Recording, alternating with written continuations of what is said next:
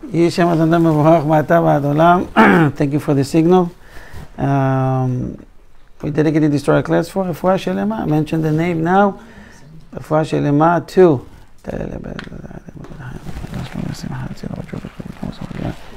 ללימוד הזה לרפואתם ולהקימה ולרפואתם בתוך שאר כל חולי עמו ישראל וכן יהי רצון ונאמר אמן. And to Ilun Nishmat, sake of the soul, Chaya Sarah, but Yitzchak Yosef Halevi, Temenuchata B'Gan Eden.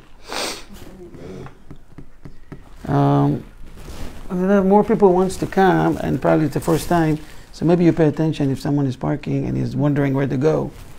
You can help them out. Okay, we're going to start today. Today we're going to talk about a question that I got, I think last week, and I want to spend this Torah class talking about that. From next week, Bezrat Hashem, we will start, if we don't finish it today, we'll start talking about Mashiach ben Yosef and then Mashiach ben David, and maybe a little bit about Gog uMagog. Let's prepare ourselves, we need to prepare ourselves, right? Solomon. And Shalom Aleichem. Before that, they can sit in the living room. Shalom Aleichem. Shalom Aleichem.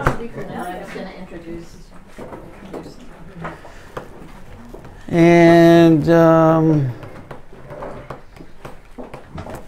before we start, I would like to answer a question. Ariella, Shalom Ariella, you asked me a question before the shiur.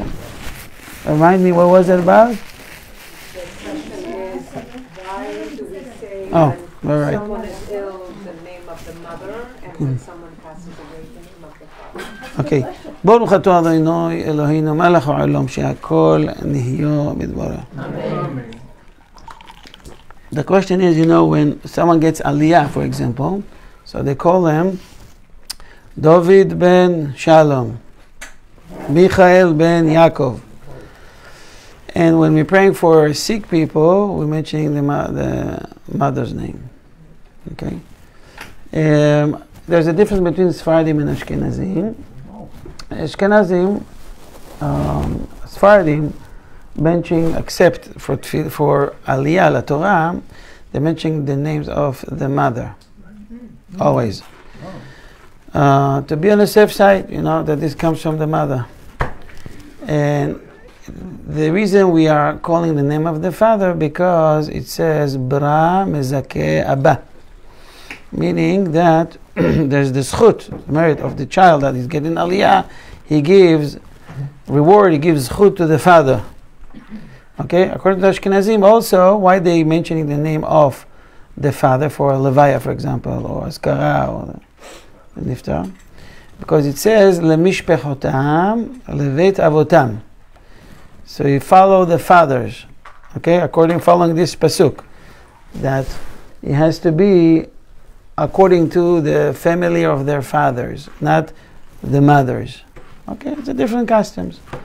That's it basically. So the Ashkenazi will mention for Refuah Shelema only the mother, all the rest will be the father. Okay, and in Aliyah la Torah, everyone are equal. So we were talking last week, I think I mentioned that, I don't know if it was in the class, it doesn't really matter, about very interesting topic that I don't think we ever touched it. And the topic of today is shoes. Shoes. Shoes. What shoes has to do with Judaism? Is that even an important item? There's any halachot in regards to shoes? Can you tell me where the word shoes is mentioned in the Tanakh, the whole Tanakh? Okay, not only the Torah. Shal na'alecha, which means take off your shoes. Remove your shoe. Oh, Ariella said one shoe. One shoe. So shal na'alecha we have at least twice. One is plural, one is single form. One is shal na'alecha, both shoes. Once it says shal na'alcha, Two different people, two different time. Where are these people? Why one was commanded, remove your shoes, and the other one was commanded, remove your shoe, when actually they both moved their shoes. But the commandment is different. That's number one. Where else?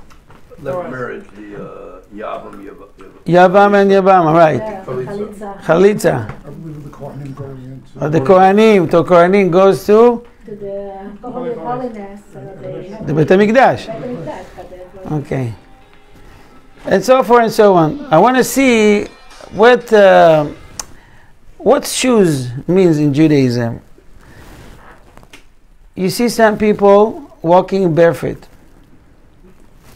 Is it okay? Is not okay? According to Kabbalah. Does it make any difference if they walk barefoot on the ground, on the tiles at the house, or outside on the soil? Did you hear that there's any problem with that? Do you think that? I think going barefoot is like it's a velos. So you're saying, Tzipi is saying it's a sign of avlut, of mournings. When I have to say, when I grew up, we were never allowed to walk barefoot. Lama. Why? We all have these customs. I don't know why. I agree with you. Because it was only to do, as Tzipi said, when someone passes away. Some person. Okay. That's what we were told. All right. We'll see. We'll examine that. What about no shoes but socks? No socks. It's not. It's still no good. Asu. No permitted.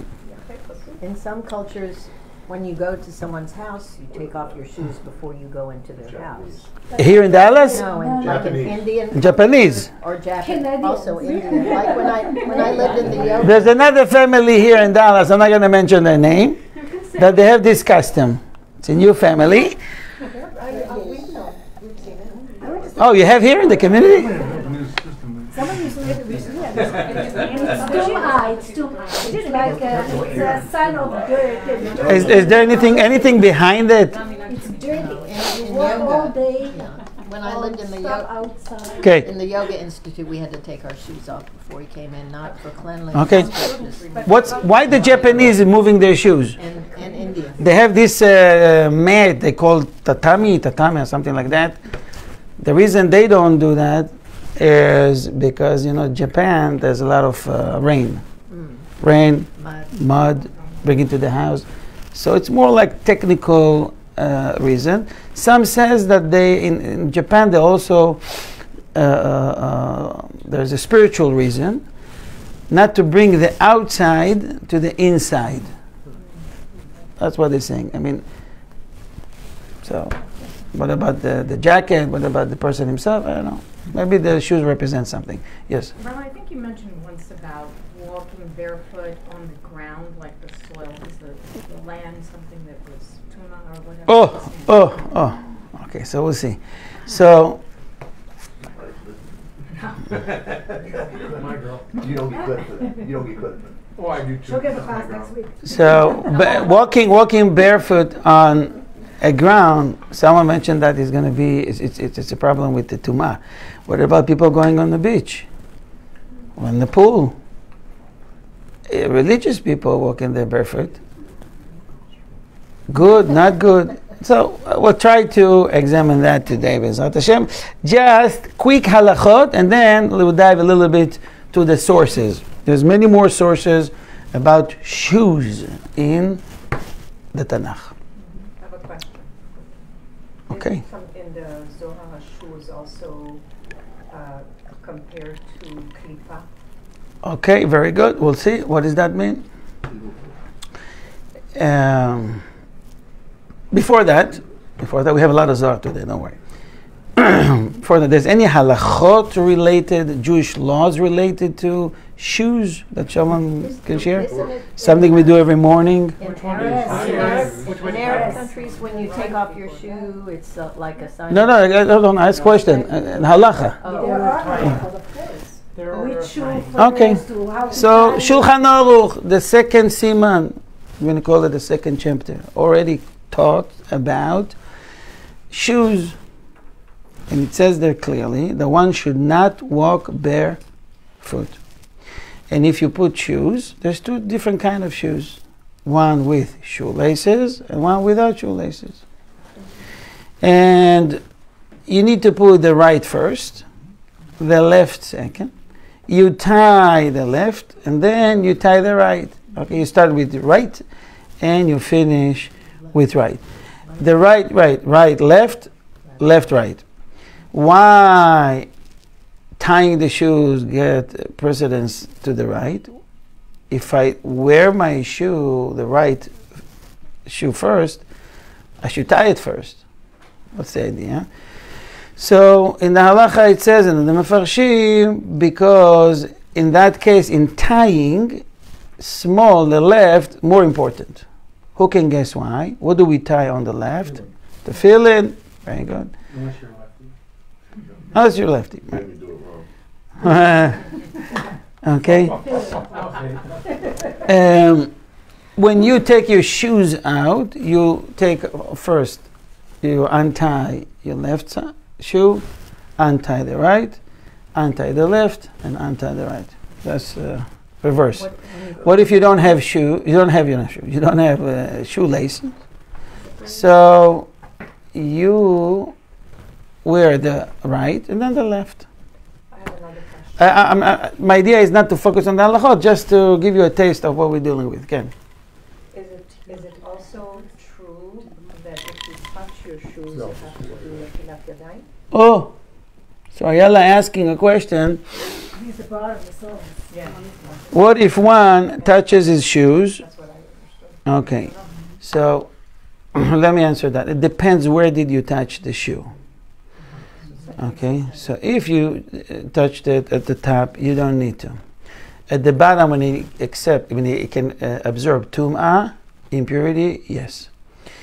If you only touch the shoelaces, no need to. Okay? If you take off your shoes with your legs, this is why you have to practice with the legs, so don't touch it. If you touch the socks at the bottom, you have to wash your hands. If you touch your legs, any area that is covered or supposed to be covered, even the hand, if you touch your armpits, you have to wash your hands. Kol hamekomot hamechusim, all the parts that's supposed to be covered. Meaning touching my face, it's no problem. But touching my hands like that, over here, it needs to wash your hands. It's debatable. Bottom line, it's from here for here. This is why you see some rabbis go all the way here to avoid that. What about messing with a new shoe?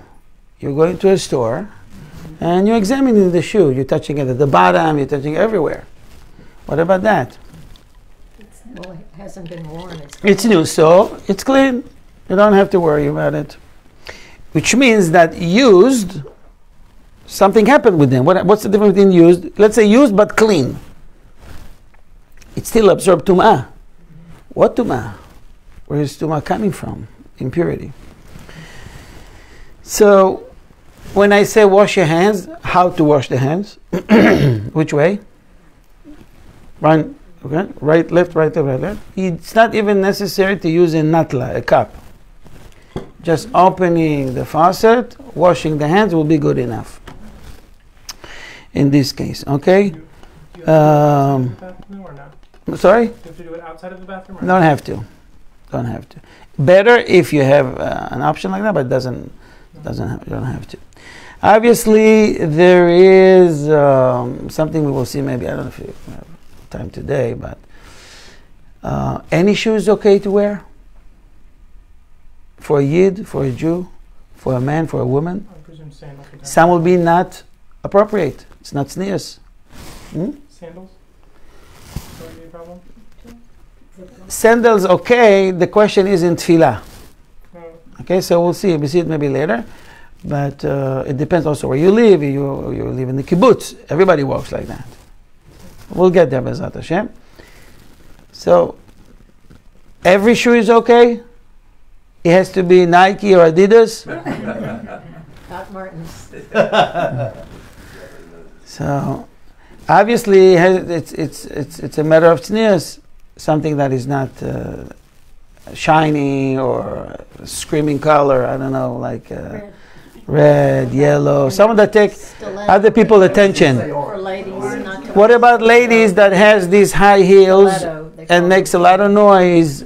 And I'm just telling you, food for thought, making a lot of noise. Anybody, anytime she walks, everybody can hear. And have to look at, and I mean, people, is that okay? What's the solution? She loves the shoes, but it makes a lot of noise. Is there's a solution for it? She loves the shul, she goes to a wedding. And if I'm dancing my flamenco, I'm deliberately Yeah, making that's not. I can tell you bottom line, to come to shoes, it needs to be appropriate, obviously. It needs to be closed shoes. And in cases, in places, people walk with sandals or open sandals, it will be okay for them there. To a shul, to a synagogue, it's best to come closed shoes. There's even halacha for kohanim, when they take off their shoes, they're not supposed to put it in the front. They're supposed to hit it under a table or something, and then go. I don't know if you saw people that makpid on that. Are you okay? Yeah, we do that. We do that. Okay, there's a reason for that. Yeah, they always try to switch them up. I had them extra special for them. So when they come back, Yeah, I always say to them, where's the Reb Chaim Palaji says one should not walk on the soil directly, because the soil is cursed, as it says in the book of Bereshit and Genesis, Arura ha'adama, right? The earth is cursed, so you don't want to have something that's cursed. So you have to make some separation, so that you don't have the curse to attach to you. Separation can be in the form of any kind of shoes or socks or something like that. We understand from that walking inside the house, it's okay. Either carpet or tiles or wooden floor, because it separates from the.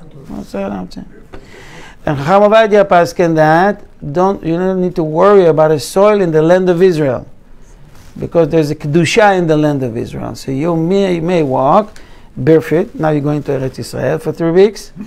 You can leave the shoes here. Just go with a flip flop. it's not a problem in Israel. No. The Talmud talks about one that doesn't spend money to buy good shoes, or those who walk without shoes. Some countries, still today, 2024, they're walking barefoot, especially in Africa. Rambam didn't write anything about it, any halacha, because when he was in Egypt, most of the people walked barefoot. He didn't write anything about it. That was the minhag hamakom, custom of that place. Ben Ish Chai says one that prevents himself from or doesn't make efforts to get shoes is menudeh l'shamayim. Will be excommunicated from heaven. It's a disgrace to walk barefoot. Obviously, being on the beach or in the mikveh or in the pool, it's perfectly fine. Okay? In some places, highly recommended to use flip-flop. Otherwise, you're going to get all the germs and then problems start. That's a different issue. But it's nothing to do with halacha. Halachically, and especially in the mikveh, you must have no shoes. Yeah. Well, I don't know if it was Rabbi Akiva or one of the rabbis that used to put his hand under his mother's bitarfon, under his mother's feet, so she won't go barefoot, even in the house. So right. He did it for her when they walked together and the sandal ripped, broken. So she needed to go home really quickly. So he put his hand so she can walk. And that's a good point that you mentioned, that she could walk on the soil, but the shoes has different jobs. Okay, not only to protect from tumah, protect the leg from sharp items, stones. We're not supposed to wear leather shoes on certain times. Okay, we're going to discuss that. What's the difference? Right. And the Mishnah Brura paskin that it's okay to walk in the house with no shoes. Okay, so far so good? Any questions? Tov. let's talk a little bit about this concept. I think I mentioned that many times, that in the Torah, there's not even one dot that it's there in vain. Every word has meaning.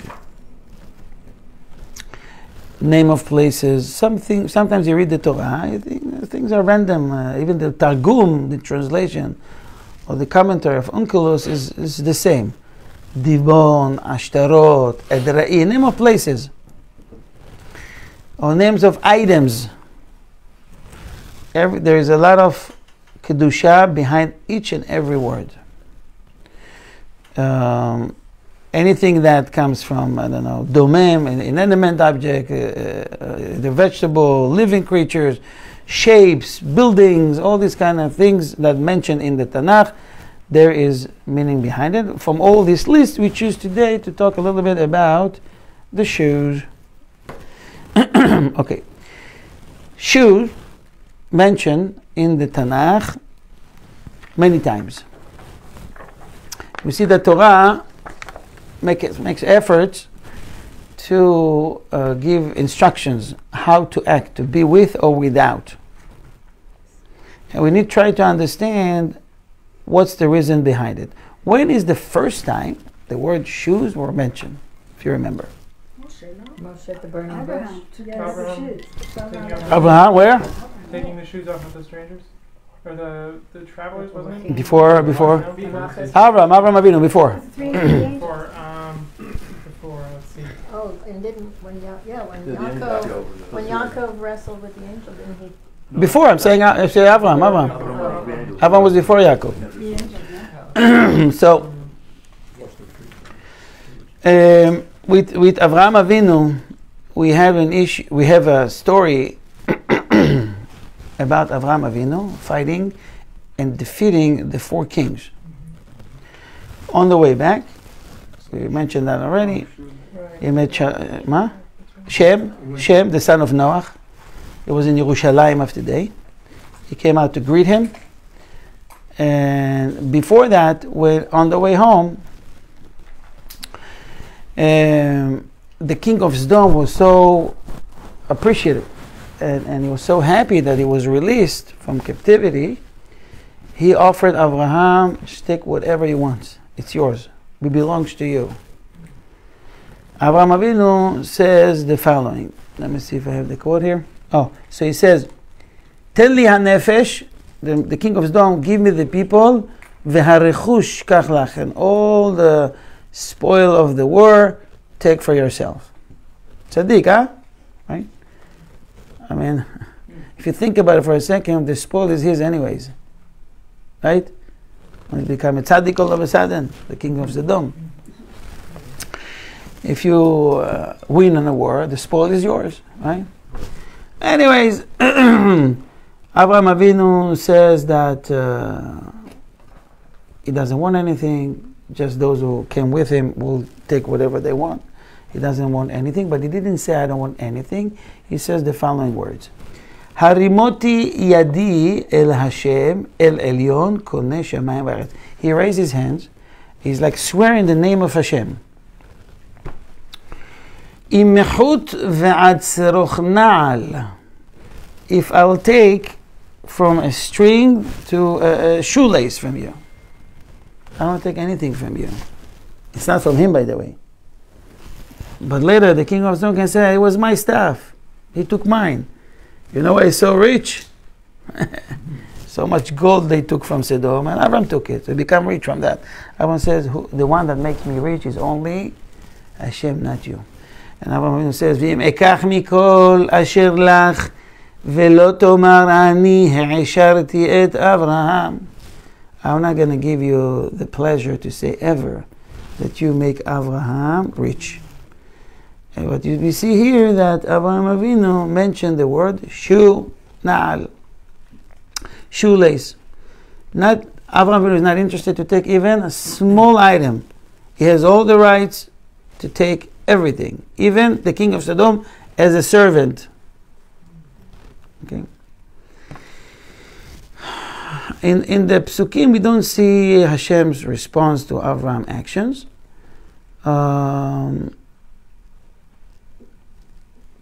But in the Midrash, we see that HaKadosh Baruch Hu responds to this scenario, to this meeting, to Avram's declaration that he's not going to take anything, not a string and not a shoelace. The Midrash says, Avraham Rab Abba bar Mamal, אמר לו הקדוש ברוך הוא, אתה אמרת ועד צרוך נעל. So, bottom line, Avraham Avinu got the zechut that few mitzvot will be written under his name. One of them is what you mentioned, Yevama and Chalitza. I'm going to explain that in a minute. The other one is the mitzvah of tzitzit, with the string, and the talit, and tefillin, named after Avraham Avinu. They bring here a lot of quotes. We're going to skip all that. Im Yechud Ze Mishkan, improved, corresponding to the tabernacle, and so forth and so on. The mitzvah of Yevama. What's the mitzvah of Yevama? And why shoe is involved there? Does anybody have an idea what's Yevama and Chalitza? Mm-hmm. Yevama is a concept in Judaism that if two brothers are married, one brother died with no kids. What happened is marriage, I think they call it. What's it? Levirate. Oh, Shalom Aleichem. So the mitzvah is that the brother that is still alive, he will be with the widow, the new widow. She will get pregnant, and it's one of the few places that it's promised it's going to be. You don't need to do X-ray or what do you call this? Ultrasound. Ultrasound. It's guaranteed a boy. It's guaranteed a boy, and more than that, it says in the Zohar that the boy is going to be the neshama of the deceased. Can come back and can to the world. So if he disagree or she disagree, usually when he says he doesn't want to do that. Today, by the way, we don't do that. Okay? We always do chalitza. Chalitza, it's a process. They're meeting in the Beit Din. He wears his shoes, and she's taking off the shoes off his leg. She spit on the side. What's the reason she needs to take the shoe out of his leg?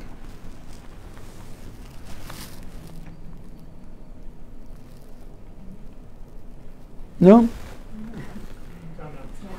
She's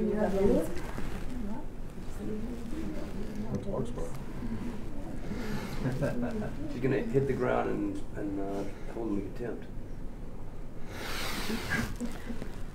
The whole issue is that he's not building up the family from his brother. And what should represent? Something stable, right. Something that exists in this one. Okay, and this is just a symbolism. Okay, he could participate in such a great mitzvah, but he chose not to. So this is just a symbolism. He probably had a lot of chalitza, unfortunately, since October 7th. Yeah, fortunately. Okay. Okay, this about that. There is another issue with chalitza that we met in the story of King David. When we get there, Be'ezrat Hashem, we see what happens. How one tricked another guy, so he can kill him. Okay, Yoav tricked Avner, and in a nutshell, what happened there? Avner came to visit David. Avner was with Shaul. They were surprised. The enemy come. He came to make peace. So David told him, you know what? Prove it to me that you're sincere. Get my wife back, Michal, the daughter of Shaul. I'm going to do that. On the way to bring Michal, Yoav came from the battle. The soldier said, you don't understand who was here. Who? Avner, the one that you're looking to kill. Where is he? He's not far. Was he like an hour ago? he was rushing to catch Avner. Now it's two tzaddikim, it's two great rabbis, scholars.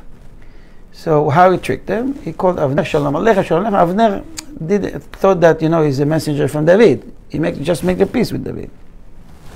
So he asked, Avner, I have a question for you. He said to him, we are dealing now with the sugya of Yibum and Chalitza, and we have a question. And you are a great scholar. Tell me, Gidemet he'ach choletzet. Meaning, he asked him, in the process of taking the shoes off, you have to tie the shoelace, untie the shoelace, and take the shoe out. What if this woman, she can't do that because she has no hands? She has no hands, or she is paralyzed with the hands. Gidemet means, no hands. So Avner says, okay, so I tell you, the halacha, she has to do it with her teeth. She opened with her teeth, and this is how she releases. She said, wow, can you show me? He said, of course. So the moment he bent down to show him, he drew a sword, and he stabbed him in his chest. He killed him right on the spot. Yes, next. Midrash Tanchuma says, another reward Hashem gave to Avraham Avinu because he says Na'al shoe. He said, because you says Na'al, I'm giving to your descendants the mitzvah of eating from Korban Pesach. That it says there, Kacha tochlu oto. This is how we're reading it on Haggadah of Pesach, right? Motnechem chagurim, ready with the pouch, with all the equipment, all the gear, and your shoes on your feet. The mitzvah of eating Korban Pesach, it must be with a shoe on, shoes on. No flip-flop, shoes on. And the times that you know what's special with the Korban Pesach, right? What's so special about this mitzvah is there's two mitzvot in the whole Torah. That's one. But there is it's very special two mitzvot, only two mitzvot, that if you don't do, you subject to karet. Karet is the worst punishment when the neshama is cut off. No Gehenna, nothing will fix it. There's obviously 36 kritot, and this is one of the 36.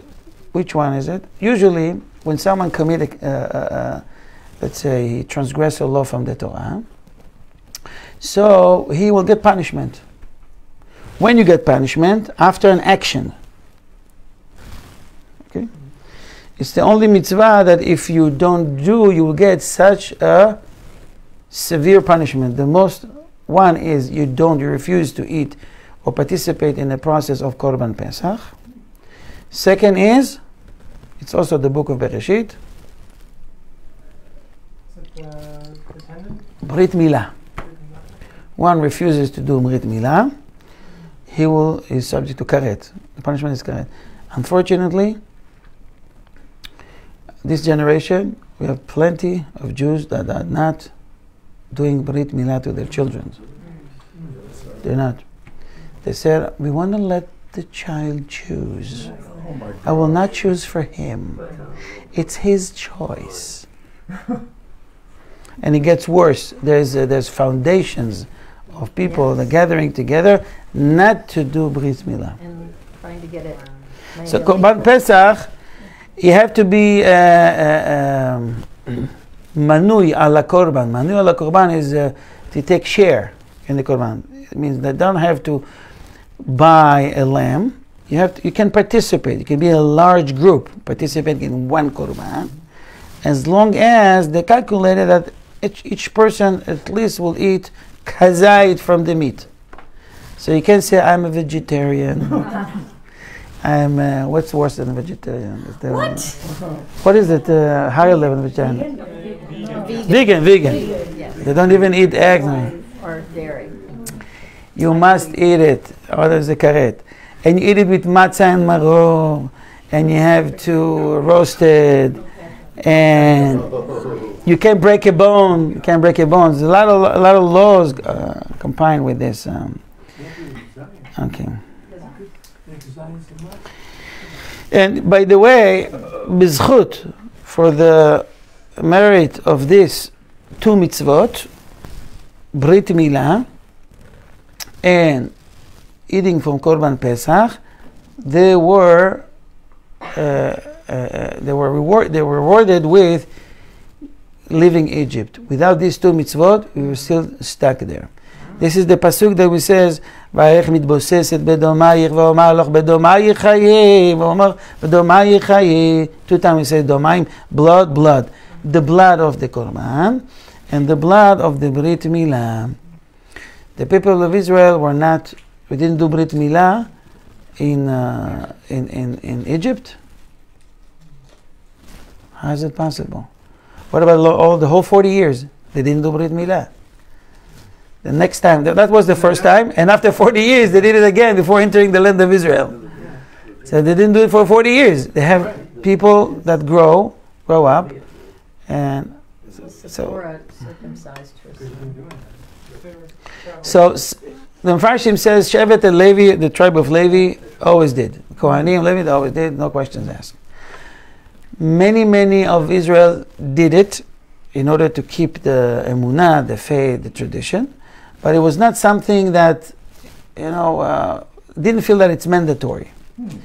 During the time they were in the desert, we've learned that they were concerned about ruach mizrachit, an eastern wind, which means eastern is not good for the baby if they have to travel.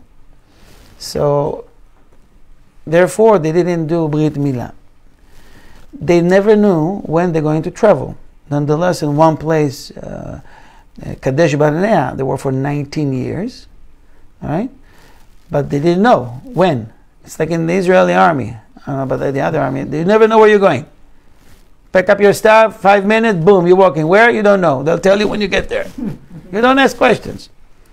So they knew, if I would do Brit Milah today, I have to travel tomorrow, I put the baby in risk.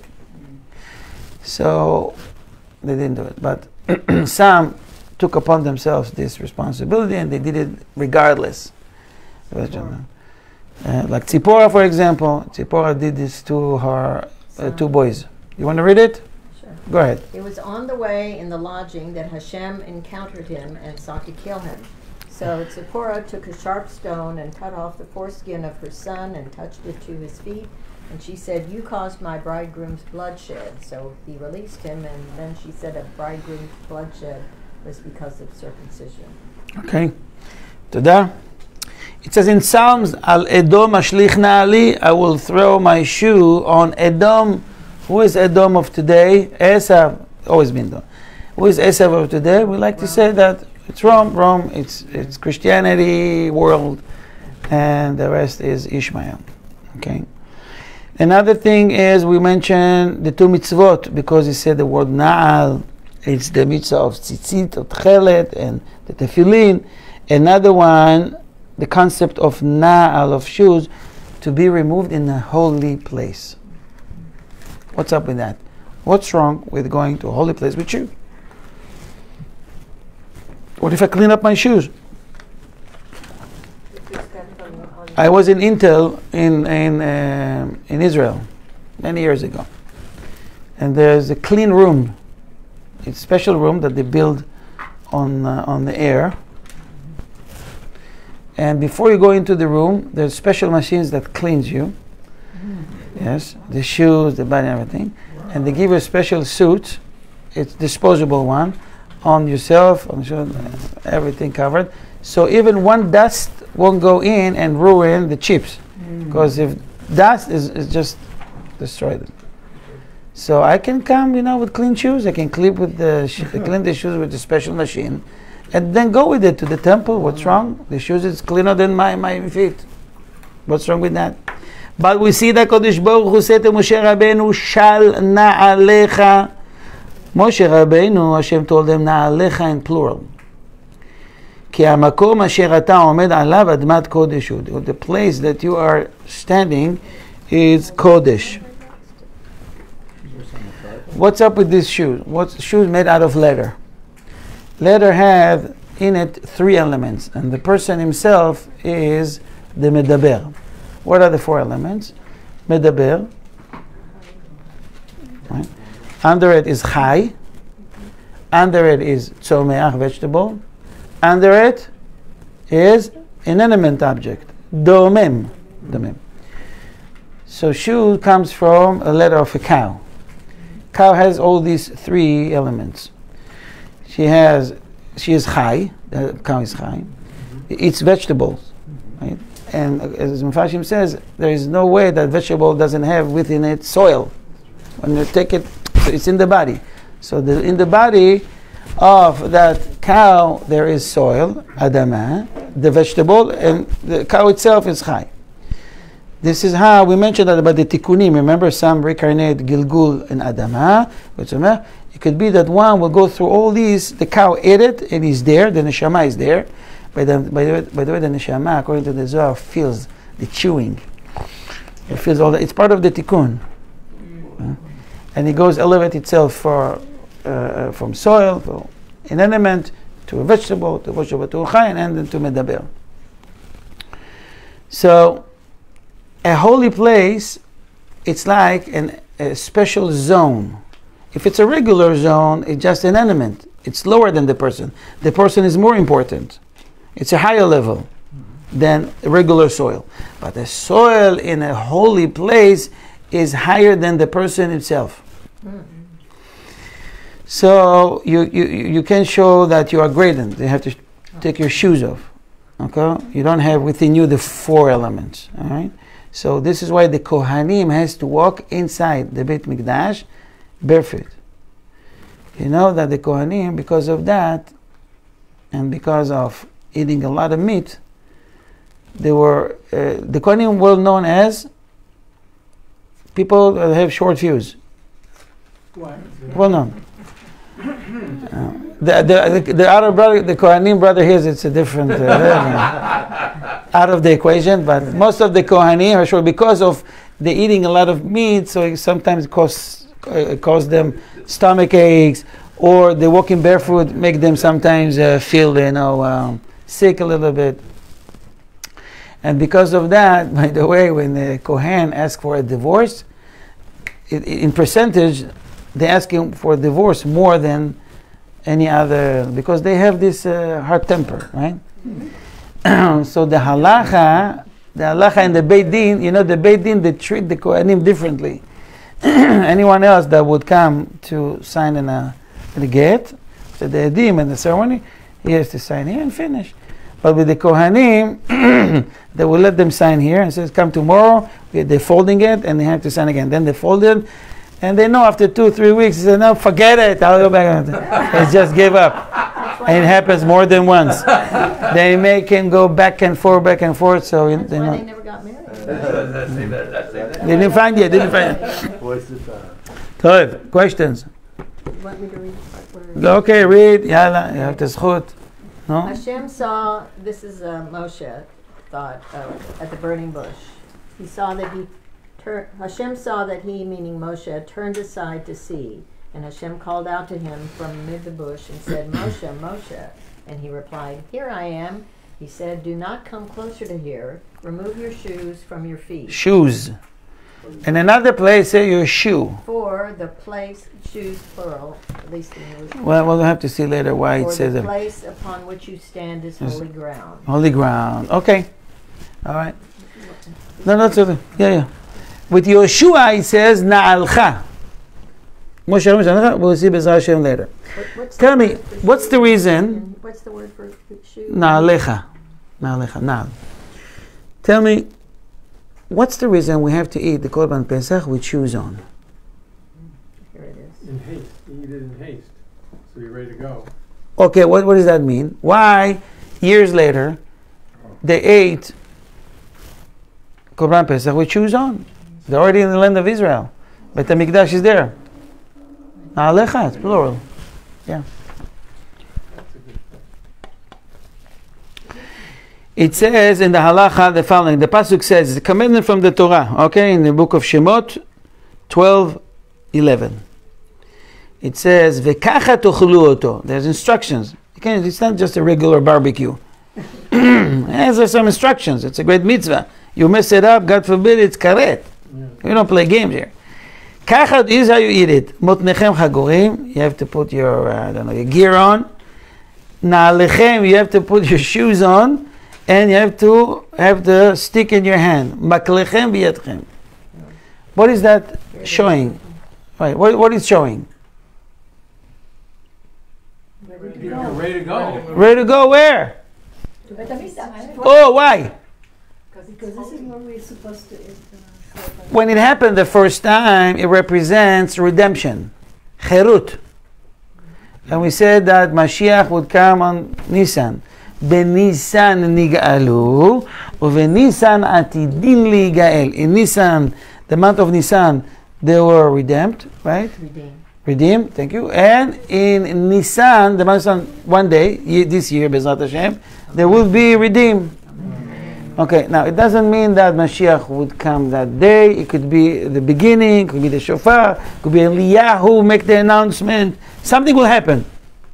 Rambam says that we don't know what's going to happen till Mashiach comes. Anything else is speculation, and Hashem hid it from us for a reason.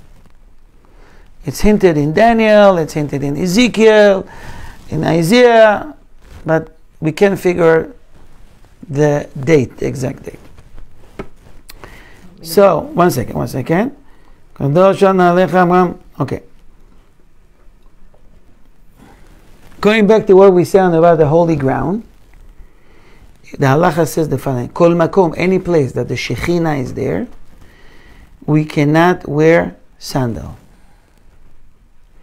V'chen beYoshua shal na'alecha. It also says about Yoshua shal na'alcha, I'm sorry. And also the Kohanim, they serve in the Mikdash barefoot. And there's halacha, and he mentioned in the Gemara, in Brachot Nun Daled, 62b.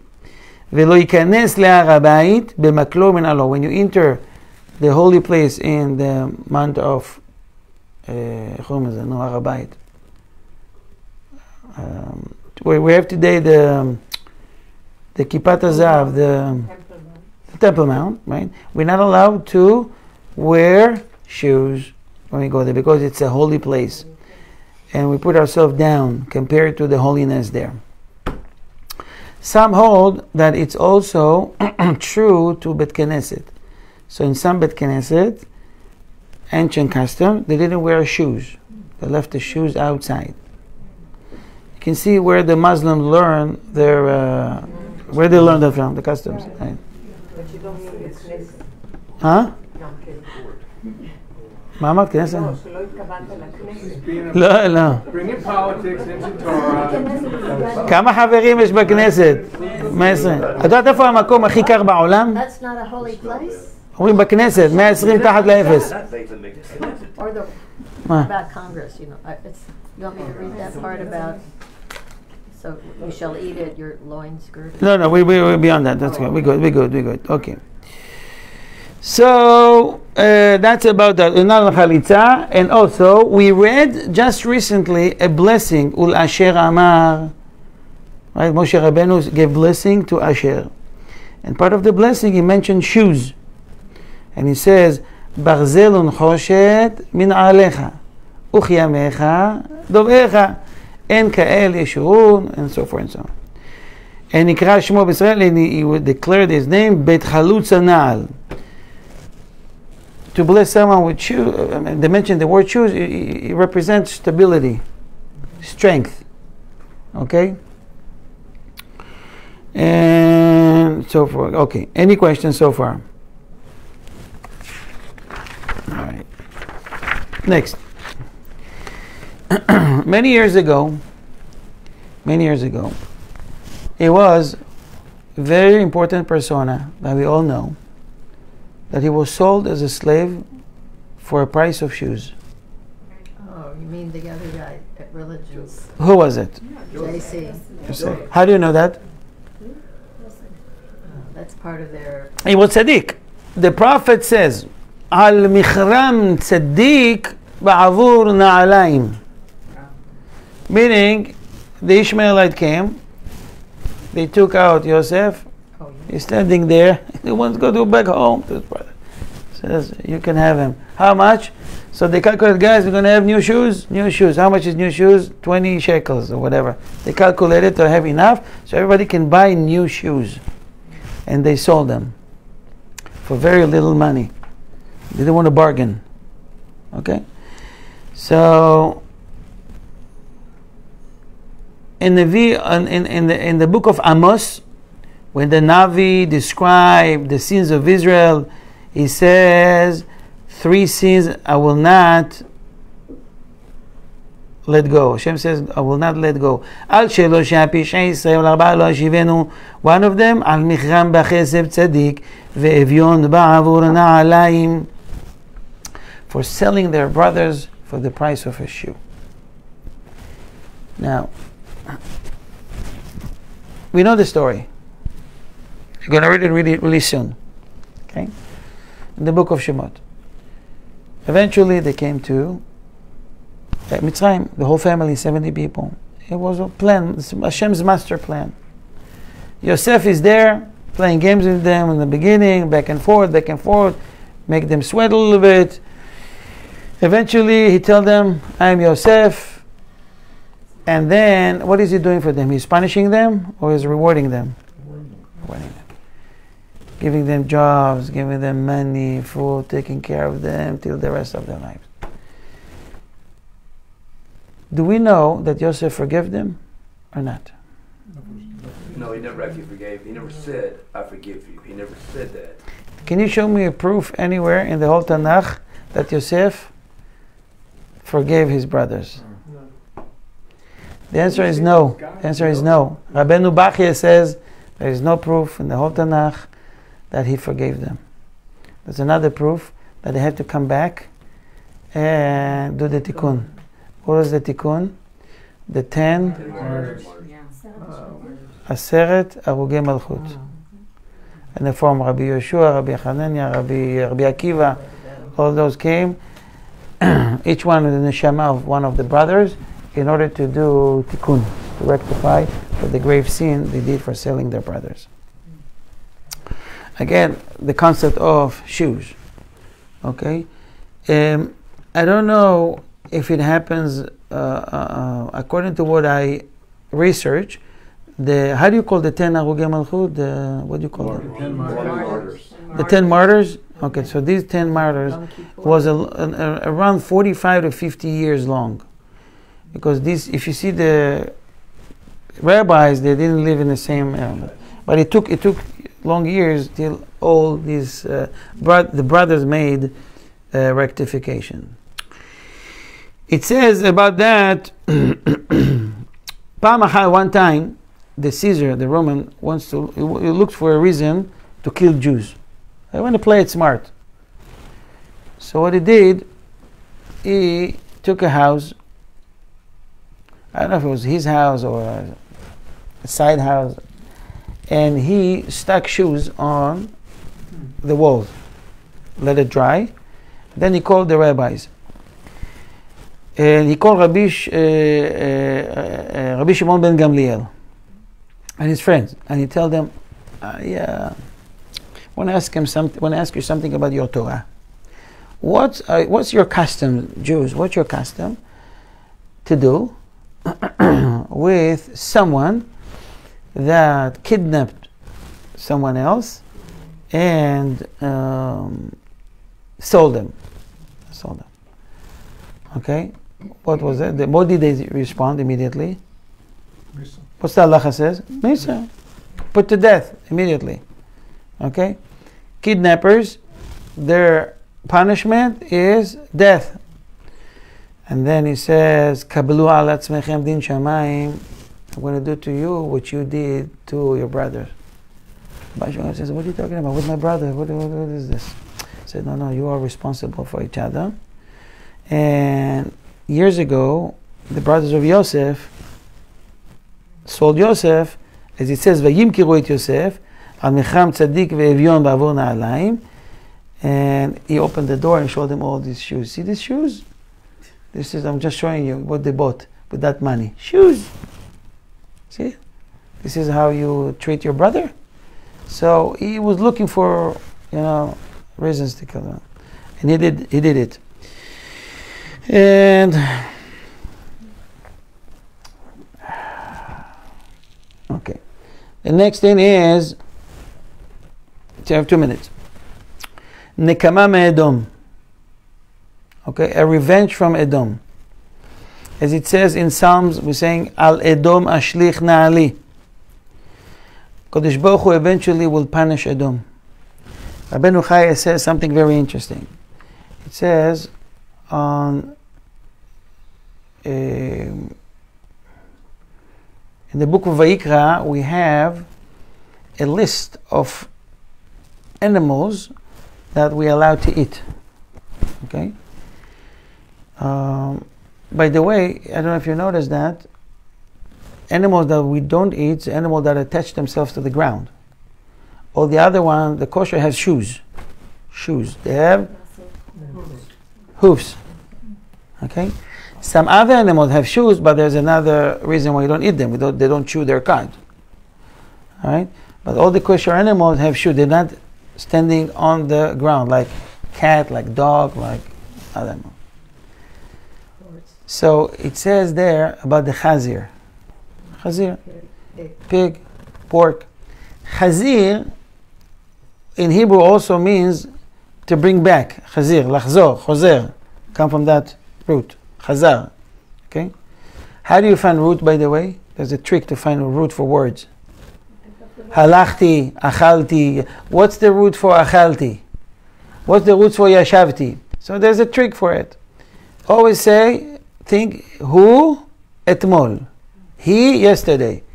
Achalti. He yesterday. Achal. That's the root.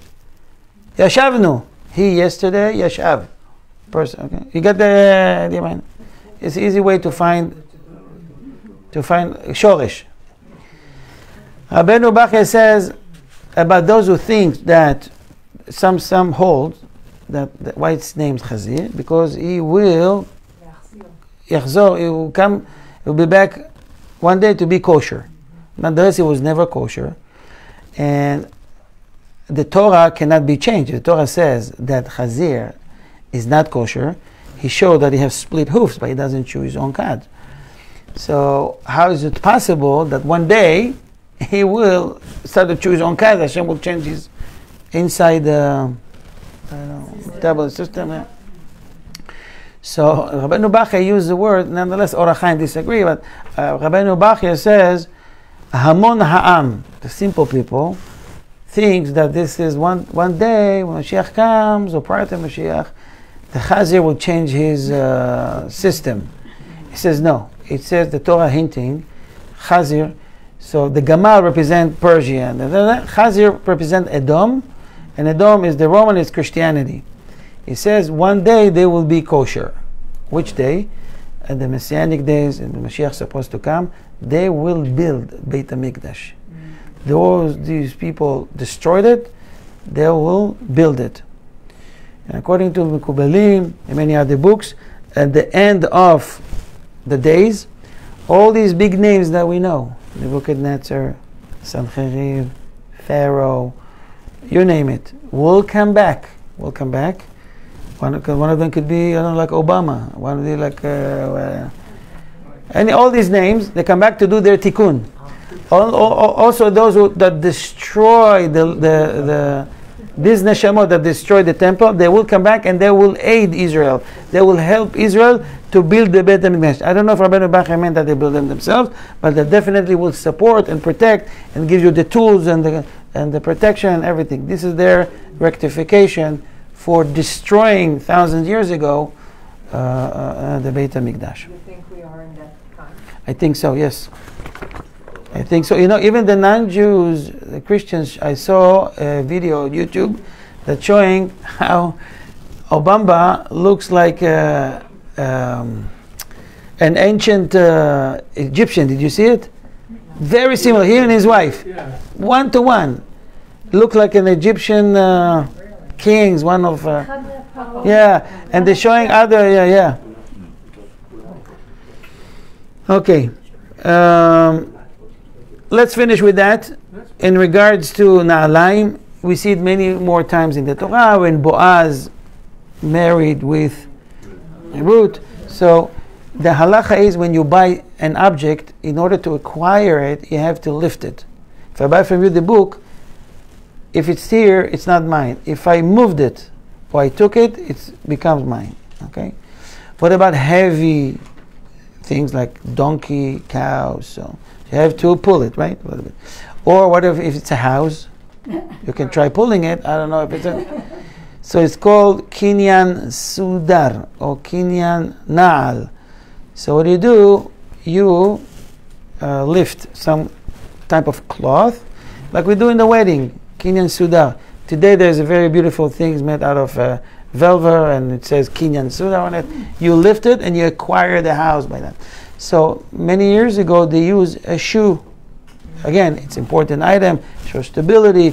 Everyone should have a shoe, you know. So in that case, they wear a shoe, and when they did the deal, they acquire it with a shoe. Shoe also we saw when people went, they made the pilgrimage, right? Aliyah l'regel, pilgrimage. When they do Aliyah l'regel, the shoemaker, they make pretty good money. Before every holiday, people want to make sure they have comfortable shoes, so they buy a lot of shoes. And in Shir HaShirim, it says, "Mayafu pa'amayich b'ne'alim batanadiv." It mentioned in Shir HaShirim, it's hinting to, it's referring to those who make aliyah and making efforts and buying shoes. Hashem will give you the money back. Don't worry about it. You can buy the most expensive shoes on the market. Okay, it could be Gucci, Shmucci, Versace, all these names. Okay, I will end with the last minute with a story, short story about the grandson of Choni HaMe'agel. You heard about Choni HaMe'agel? Choni was a tzaddik. When the people needed rain, he will make a circle, and he says to HaKadosh Baruch Hu, "Listen, Hashem, I'm not living till you give rain." If I would do that, I would probably Wait forever. But Choni, Hashem says, "Oh, I have to bring back," so he gave rain. Choni passed away, and his grandchildren used the same method. He was a great tzaddik. His name was Abba Chilkiah. And in Masechet Ta'anit, Tractate of Ta'anit, in page Chav Gimel, it says about Abba Chilkiah, the grandson of Choni. It was a year of drought, okay? And he also, when they had problems with rain, so no rain. They were sending messengers to find Abba Chilkiah, the grandson of Choni HaMe'agel. So the messengers went to his house and didn't find him. They went to the field and they saw him on the field.